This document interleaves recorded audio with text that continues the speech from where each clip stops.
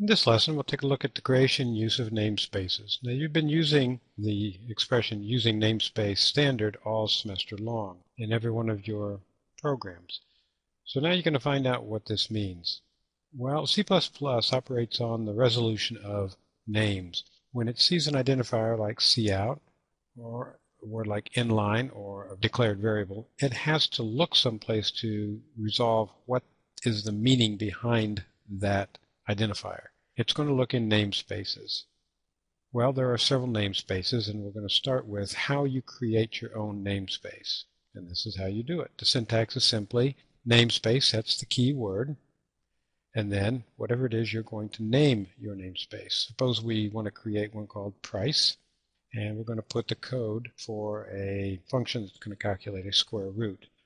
When I put that code inside these two curly braces, then I have in essence created a scope for that function. Now, of course, I've just got the prototype here. You would also need to do the very same thing for the code for that namespace. And one of the neat things about doing this with namespaces is that it's open. That is to say, I can put the prototype here for this function in namespace price here, and then someplace else I could put the code for the function also in a similar construct. So I can open the namespace, close it, open it, and close it. Quite unlike a class, where if you open it, you put code in it. Once you close it, that's it. You can't reopen it to put more code into it. Establishing a namespace really establishes a scope. I have options as to how I can refer to this function. Here's option 1. I create a variable d of type double, and I set it equal to price, : square root. So I'm scoping that function call. I'm saying to the compiler, I want the price version of sqrt. Alternatively, I can say using price, : square root. When I do this, that means that anytime the compiler sees sqrt, that name, it will look for it in the price namespace.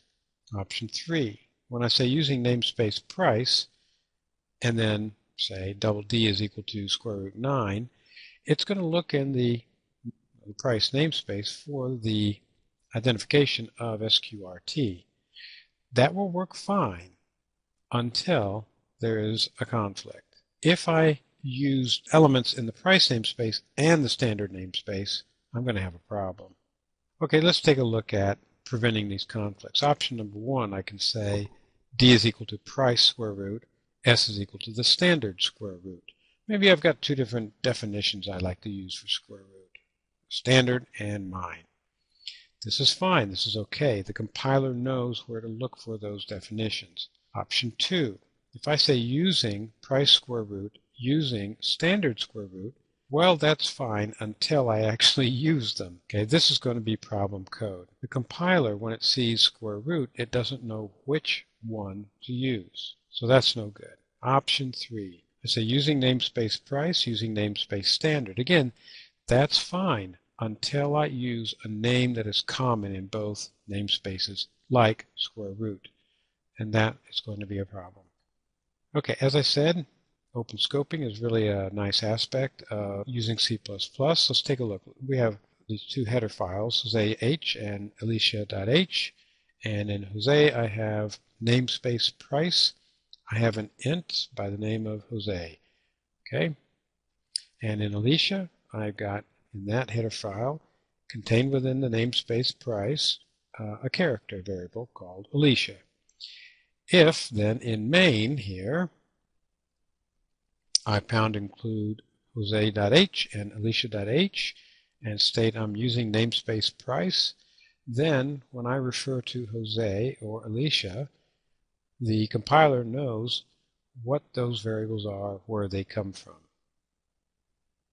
Okay, let's take a look at this array. I have an array class defined. It's a templated array class, and it's defined in the price namespace. I am using indirection down here at the bottom. I'm going to pound include array.hpp so that I have the implementation of that templated code for the print function. But again, it's in the price namespace. So over here in main, I pound include array.h.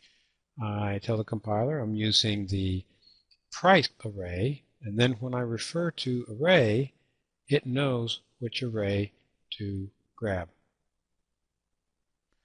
Okay, alternatively, if I have the templated class defined in the price namespace, I can simply say in the HPP, hey, this is for the price array print function, and that will satisfy the compiler. Okay, what I've covered so far are the namespaces that you create and name yourself. There's also the unnamed namespace. You have been creating unnamed namespaces all semester long. All the code that you wrote goes into what is called the unnamed namespace. So you create this class array, and here's the code for member functions, and then in main, you're using an array. How does the compiler know what array that is? Because it looks in the unnamed namespace. It is the namespace that is automatically created when you write a program. And that is the essence of namespaces. Now you know the truth.